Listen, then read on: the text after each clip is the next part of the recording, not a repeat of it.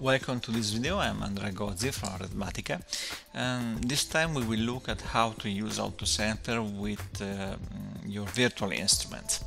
The very first thing you should do is download and install the Sunflower device, which is an open source device driver for the Mac operating system, and you can find it just by googling around.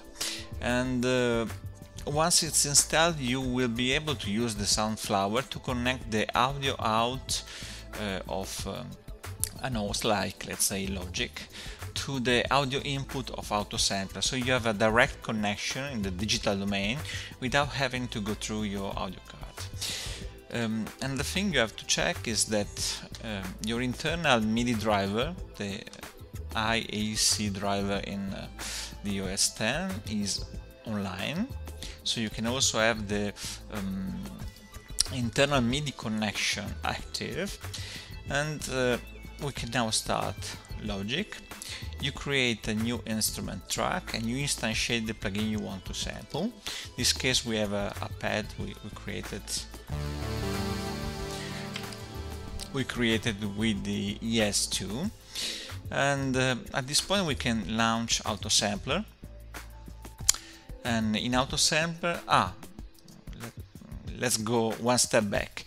You have to make sure that Logic Pro is using the Sunflower device, so that all the sound emitted by Logic goes to Sunflower.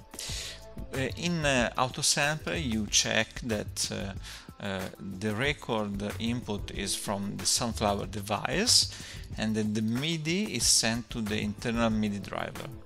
And that's basically it. We decide which note to start sampling. Let's say C1. We want to go up to the A5, and we want to sample every 6th note. In this case we want to do it quickly, and for each note we will take 12 seconds of audio data, and we will do a single velocity. We could do much more, but this is just a quick example of what you can do. Then we have to set the project folder.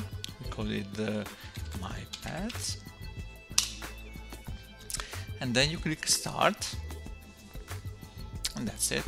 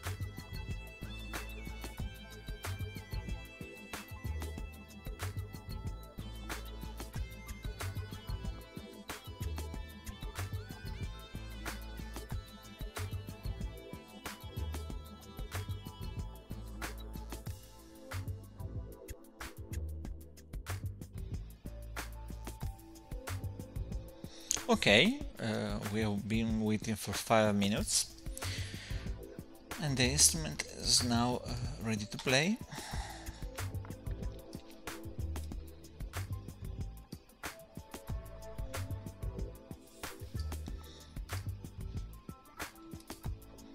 We open the instrument from our desktop.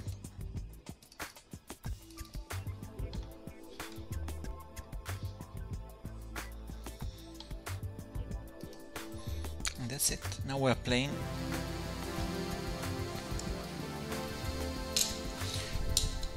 From the XS.